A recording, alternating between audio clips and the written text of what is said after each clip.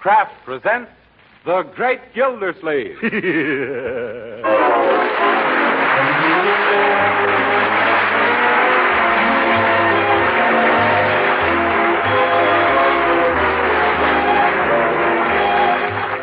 Each week at this time, Kraft presents from Hollywood, California, Harold Peary as The Great Gildersleeve, written by Leonard Lewis Levinson.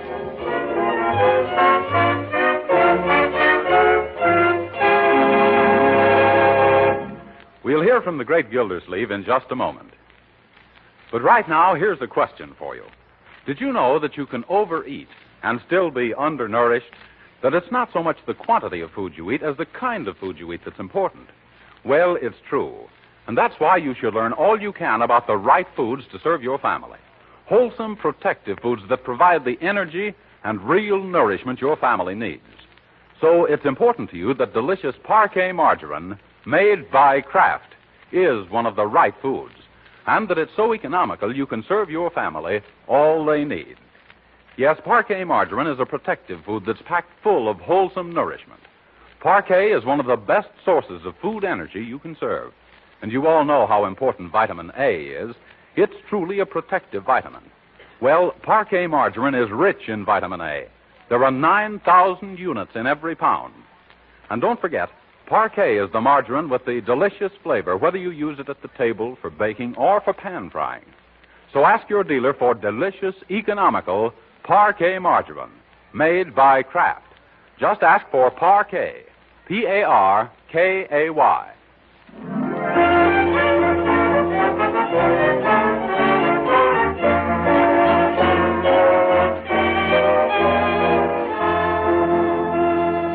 And now let's visit our friend, the Great Gildersleeve.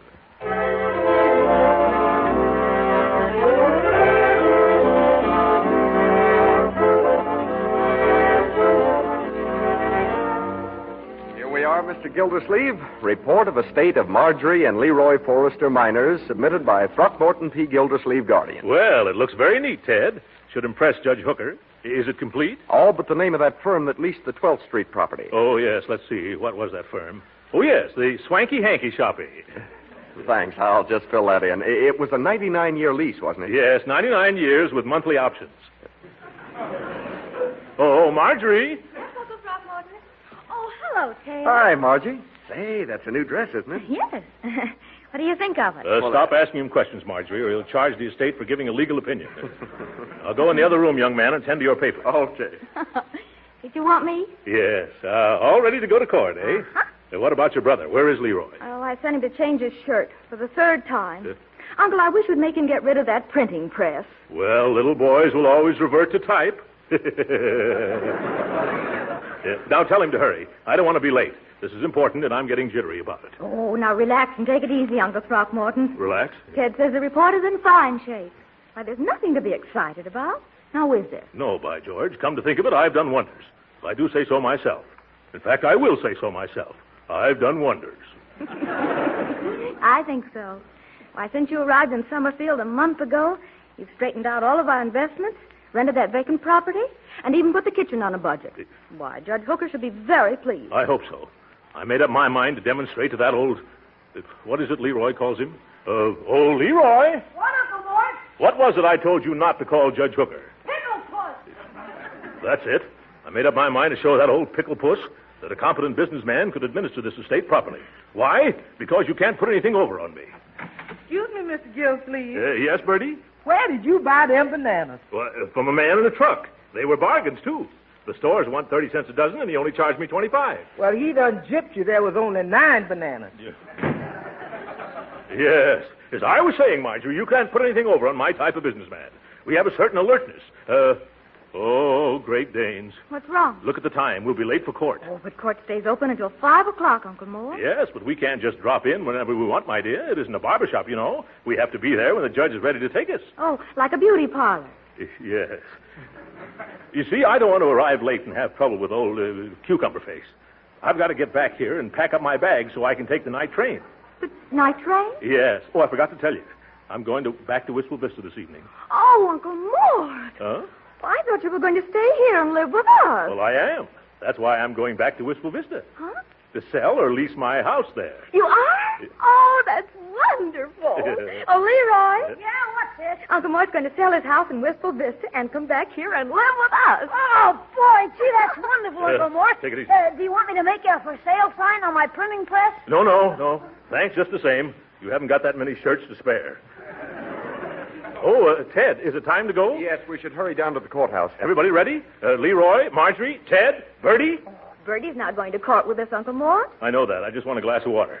That ham I had for breakfast. Water, Bertie. Yes, Mr. Gildersleeve, bringing it. Good. Anybody else want any water? No. Thank you. Here you are, sir. You better hurry, Mr. Gildersleeve. 1 second while I drink this. Thanks, Bertie. Now I'm ready to go. Oh, excuse me. I must have drunk too fast. Wait a minute, Ted. I think Uncle Mort has the hiccups. Hiccups? No, I'll be all right. Oh. Maybe you better do something about it. No, I'll be all right. Oh. Well, Uncle Mort, you better sit down and rest a minute. Well, what about court? You know, Judge... Judge Hooker, he'll wait. Yes, I can have it put over till tomorrow. But I got to get back to Wistful Vista, Ted. I couldn't do that. Or could I? Why not, Unc? No. I'll be all right in a few minutes. Oh, isn't this silly? Now, don't try to talk, Uncle Mort. Just sit quietly for a few minutes and rest. Rest? All right, I'll rest.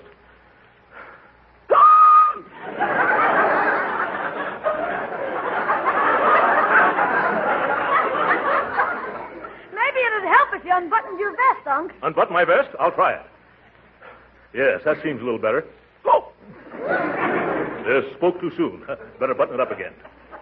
Yeah. Say, I know a sure cure for hiccups. It never fails. It doesn't? Well, what is it? Drink a glass of water. Oh, but Marjorie, my dear, don't you remember? That's how I got him, drinking water. No, but you didn't drink slowly. Slowly. You've got to take 9 swallows of water and not breathe in between. Not breathe. What am I, a fish? Now, Uncle Mort has cured thousands. Sure, you know, a hair from the dog that bit you. Ted, this is hiccups, not hydrophobia. Well, I'll get a glass of water. You better get a pitcher in case one glassful won't do it. What are you trying to do? Drown him?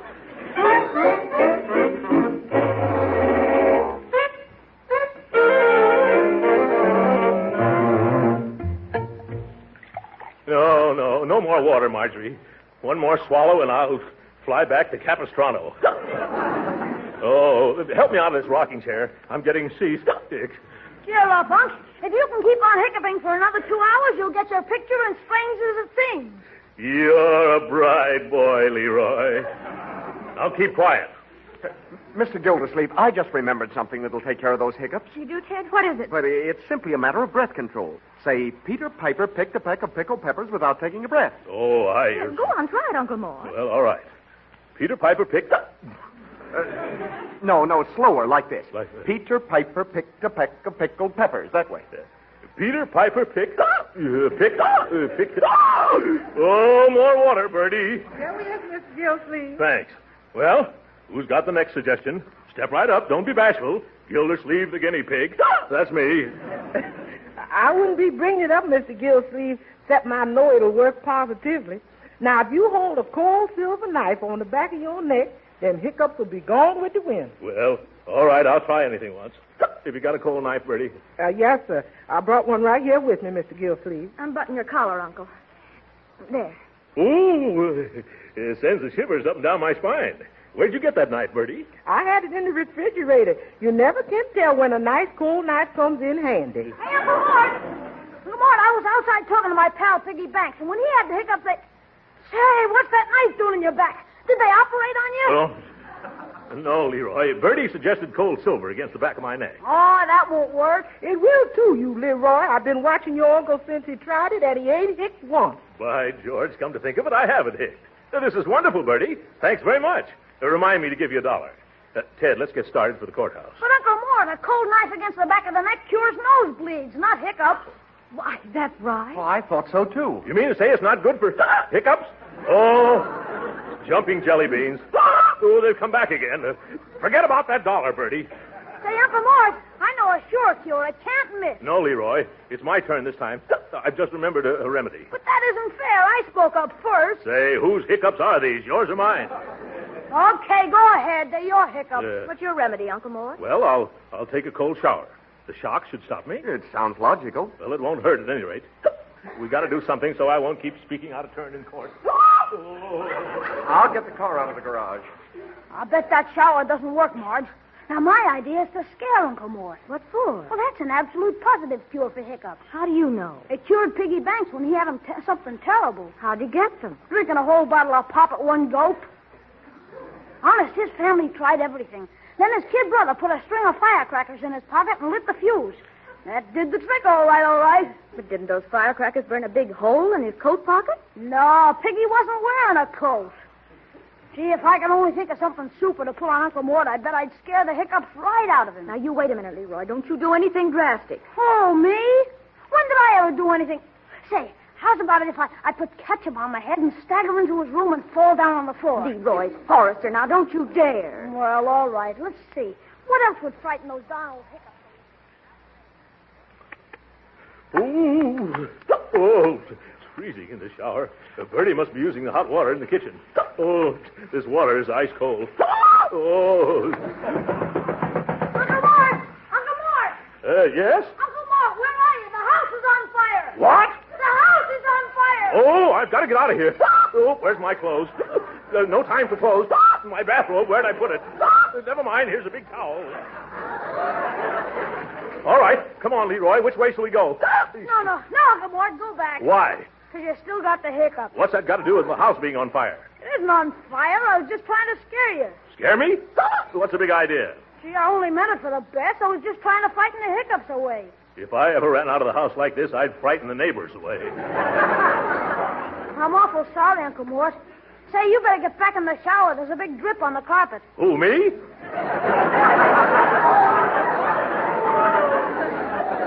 You clear out of here now. As soon as I get dry, we're going down to the court. Hiccups or no hiccups?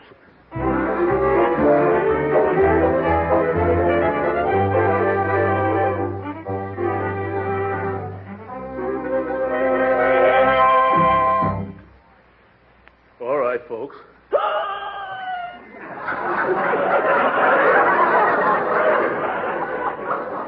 I'm ready to go now.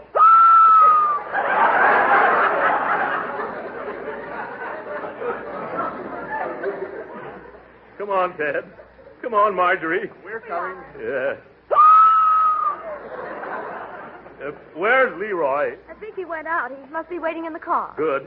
I hope the judge doesn't mind. Okay, buddy, stick 'em up. Your money or your life. Leroy, come out of that closet and put back that water pistol. Oh, that didn't work either. You can't frighten me, Leroy. I'll go out and get in the car, young man. I told you, Leroy. Just you wait. I'll figure out a scheme that'll make Uncle Mort forget all about those beeps of his. Yeah. Now, get in the car, everybody.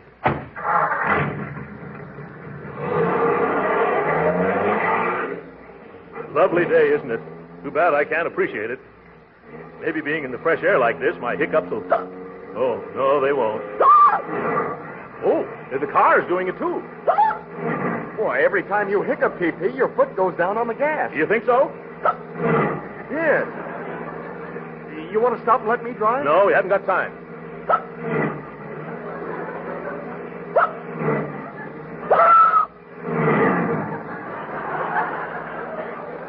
Careful, Uncle Mort. Careful, you just went through a traffic signal. I can't help it. I'm afraid they're getting worse. Oh, lots worse. Yeah, the curve, certainly, officer. Yeah. What's the idea of driving down the street like a jackrabbit and jumping the signal? Where's your driver's license? Well, it's like this, officer. Oh, it's like that, is it? Hey, what's going on here? My uncle has a severe attack of hiccups. Yeah. Yes, he got it drinking a glass of water. Water, huh? Well, that's original anyway. He's been hiccuping for hours. Show the officer how you've been hiccuping, Uncle. See? Never mind, I've heard him before. Officer, we're in somewhat of a hurry. We're rushing down to the... I get it, to a doctor. Well, come on. What? Oh, of course, that's it. Where's the nearest doctor, officer? Let's not dilly-dally. Gee, you got it bad. Follow me, I'll clear a way for you. Thank you.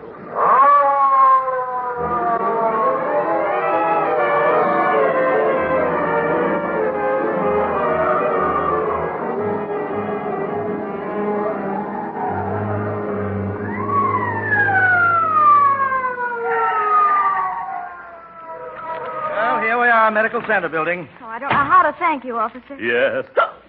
That's all right. Same thing happened to my sister's kid 2 months ago. You know how we cured her? Made her eat a quart of ice cream fast. Oh, yes. Well, I'll put that down on my list. Hurry, Uncle Mort. Shall we go with you? No, you 2 children stay here with Ted. Oh. Going up? Yes. Is there a doctor in the building who specializes in hiccups? I mean, a cure for hiccups? Oh, you might try Dr. Simard on 7. Get in, please. Yeah.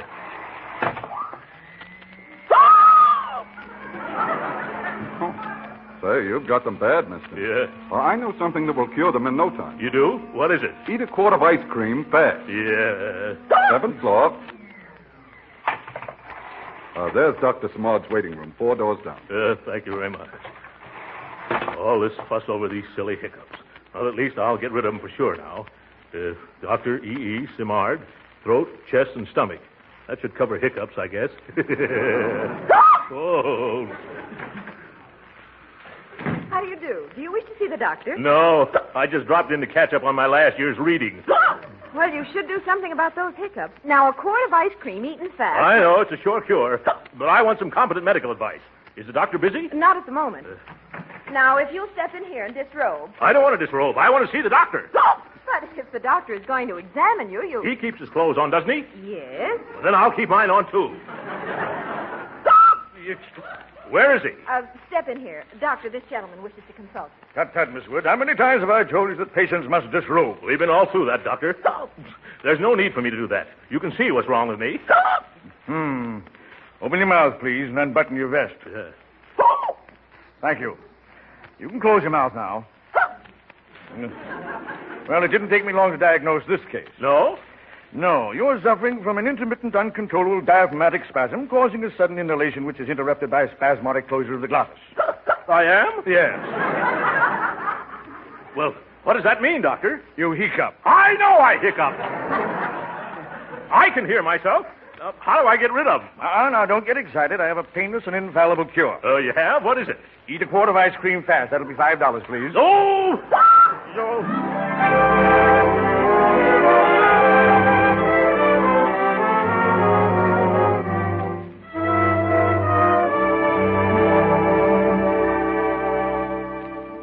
The judge's chambers are down at the end of the hall, T.P. Oh, jumping jeeps. Look at the clock. This is of a time to show up.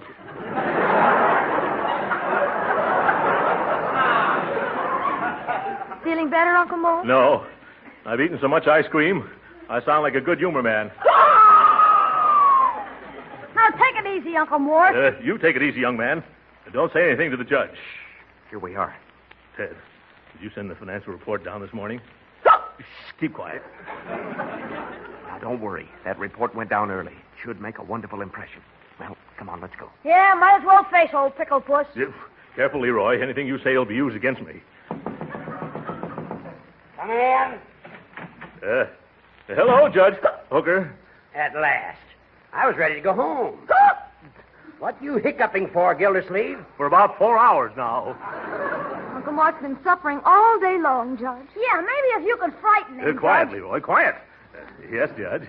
I'd have been here sooner except for that. Well, I'm glad you sent down your report, Mr. Gildersleeve. Gave me time to study it. I'm pleased with what I found. Gee, that's swell, Judge. I thought you could do a good job for these children. You did? Well, thank you, Judge Hooker. In that case, we can leave. Come on, Leroy. Come on, Marjorie. Come on, Ted. What's your rush, Gildersleeve? Take it easy. Oh. You're nothing but a bundle of nerves. Yes. Oh, I never knew nerves came in such large bundles. Very good. I wonder if it'd be all right if I was absent from my duties for a while, Judge. I have some business to wind up in Wistful Vista. Sure. Go right ahead. Take all the time you want. Oh? Only be back next week. Oh. Yes, I see. Well, thanks, Judge. Excuse it, please. Oh, poor Uncle Mort. You can't travel in that condition. I bet Mr. Fowler at the drugstore would have something to relieve you. Let us two go see him, Marge. And if he can't help, I know a couple of other guys that can. All right. If you'll excuse us, we'll run along. Certainly. Goodbye, then. Goodbye. You drive Uncle Mort home. Sure. Hey, Leroy. Well, Ted, let's get started. Oh, I can't stop that. Hey, those hiccups must be annoying. They are, indeed they are. By the way, I know a sure cure for hiccups. What, you too? Oh, this one never fails. All you need is a brown paper bag. A brown paper bag. Well, that takes the prize. Shall I go out and get one, Judge? No, here's the bag. Wait a minute. Wait till I dump the apples out. Apples? I teach a class at law school, and the boys always bring me apples. Now, let's try this remedy. Oh, no, don't bother, Judge. I think they're stopping now. Now, let's make sure. All you have to do is to breathe in and out of this bag. Understand? I understand what to do, but I don't understand why. Well, you will. Just put your face in the bag. Fine. You look better already. Now go ahead and breathe. Oh. The principle is this. Normally, you exhale carbon dioxide and inhale oxygen. I see. But this way, you inhale the carbon dioxide you've already exhaled. I see. Is that clear? No. Well, if you stop inhaling oxygen, you'll stop hiccuping. It's really very simple. So are you. You ought to be all right by now. How you feeling? Worse. Oh, my, and I almost had him licked. Strange. It's never failed before. Let me see. There's a hole in the bag. Oh, take me home, Ted. I'm going right to bed. Oh, stop that.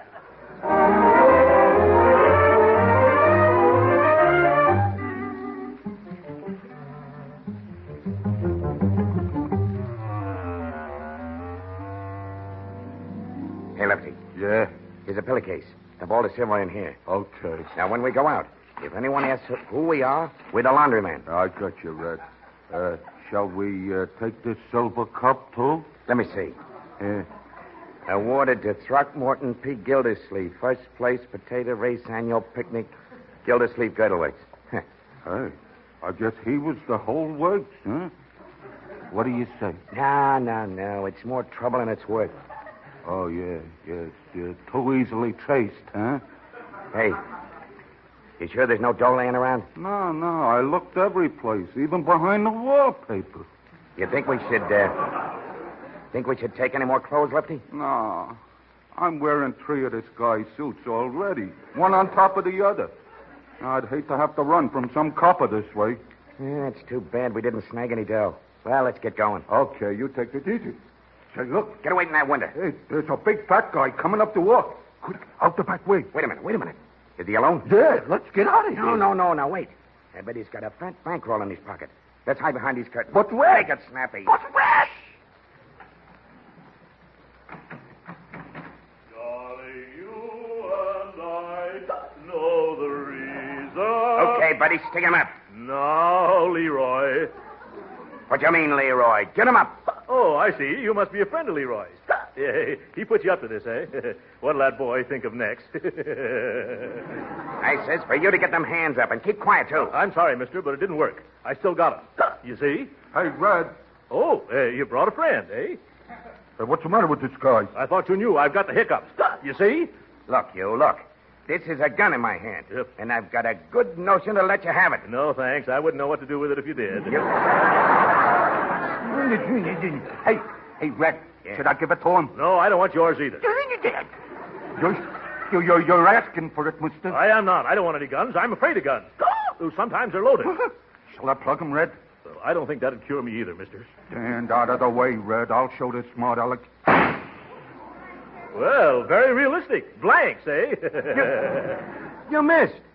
He moved. I'll try again. Don't do that. You'll have every cop in town here. Oh, gangbusters. What are you going to do with a guy like that? I know. Lefty, you stick your gat in his ribs and I'll frisk him. Okay. Now hold still, will you? This time I can't miss. Now cut it out. Cut it out. Still. Sorry, I'm ticklish. You Stop it! Here, give me that gun. No. Oh, you get away from there.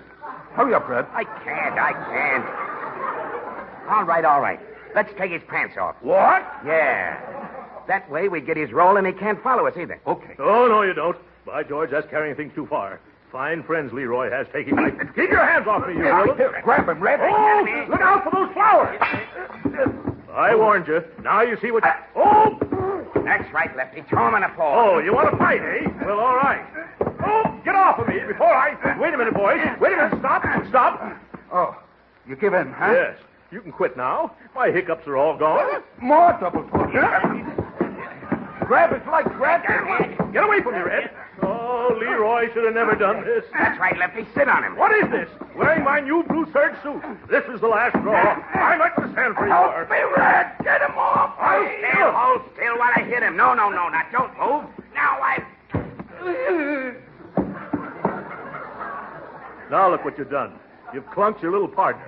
Hey, Lefty. Speak to me. Yeah, speak to him, Lefty. Hi, George. He's out cold. Give me that gun before you do any more damage. Oh, no, you don't. Ouch, my foot. Oh. The minute I saw those tight shoes, I knew you had corns. Hey, mister. Huh? Mister, please. What? Please don't point that gun at me. You're just nuts enough to shoot me. That's a very good idea. A couple of blanks might teach you not to go No. around. Uncle Mort, what's the big idea leaving the front door open? Well, at last you're here, young man. Those two friends of yours are nothing but a couple of roughnecks. What friends? Who are these guys? Come, Leroy. Stop pretending. It's all right. My hiccups have disappeared. Hello, Uncle Mort. Oh! Look at this room. What? Who's that man? Sleeping on the floor. That's one of Leroy's friends, and he's not sleeping. Don't try to sneak out, Red. Gee, I Come back here, Red, and tell Leroy what you did to me. Well, Uncle, I never saw these men before in my life. And what's all our silverware doing in a pillowcase? Uncle Mort, these guys are burglars. They are? What? They weren't fooling? And to think that I... Oh, my. Now I've got the hiccups all over again.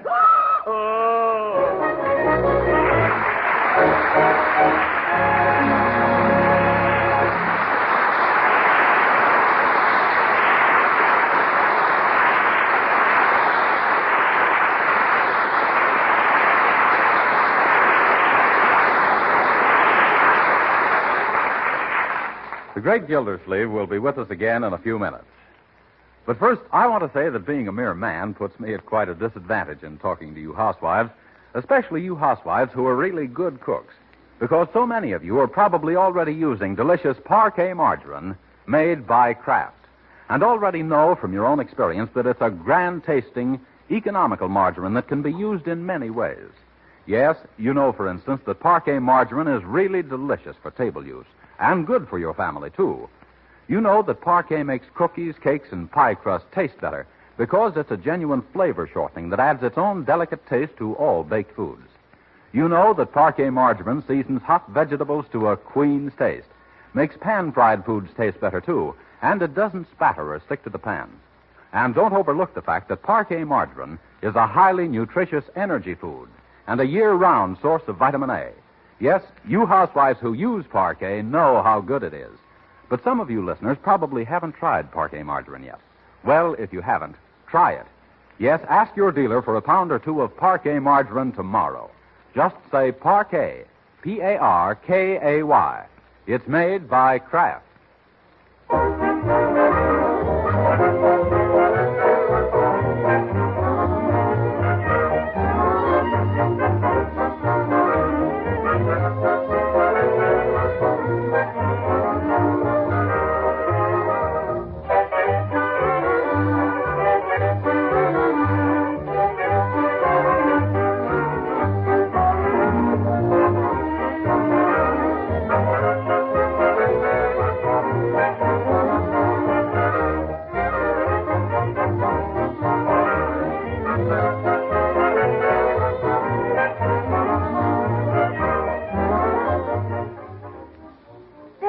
Your bag's all packed, Uncle Mort. Oh, thank you, Marjorie. Say, Unc, how soon will you get back from Wistful Vista? Not until Wednesday. Oh, you'll be gone that long? Yes. I've got to put my house up for sale, and I also want to be on hand to greet my two little chums, Fibber McGee and Molly, when they return from their vacation Tuesday night. Say, maybe Fibber McGee would buy your house. No. From my past experience with Fibber McGee, he wouldn't buy the place, he'd just borrow it. Good night.